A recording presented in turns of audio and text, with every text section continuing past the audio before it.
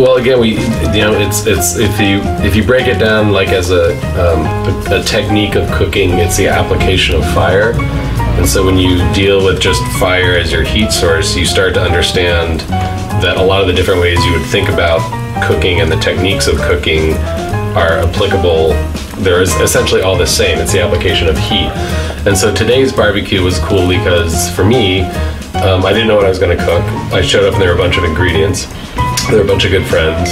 And the idea of just sort of cooking for people and taking a lot of, I feel like you're never cooking in a bubble. So every cookbook I've read, every magazine I've read, every chef I've followed, every restaurant I've eaten in is somehow in me. And so when I come into an experience where I don't know what I'm going to do exactly, I sort of, how hot is the fire? What are my seasonings? What are the ingredients? What are the flavor profiles I want to? And then we're always just, you're always trying to create a balanced flavor experience. And so if you can use elements of char that you get kind of naturally when you use the fire and balance it with sweetness or balance it with acidity, hopefully in the end the dish is successful because there's a balance in the end of it.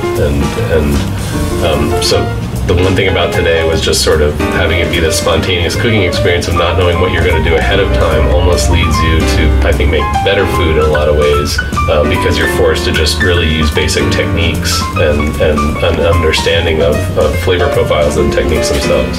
So I use lemon to finish just about everything at the restaurant, and my theory with lemon is that the great part about it is you can use it and you get brightness from the lemon, but you don't get a lemon flavor. And that acidity, because it's very clean, acts as a bridge between flavors.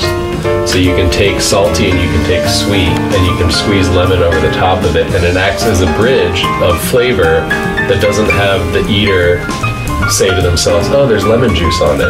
All they know is that the sweet and the salty are heightened. So I think it's such an amazing avenue for balance and for continuity of flavors and for bridging of flavors, unlike pretty much any other finisher I've ever found. Fresh from the garage.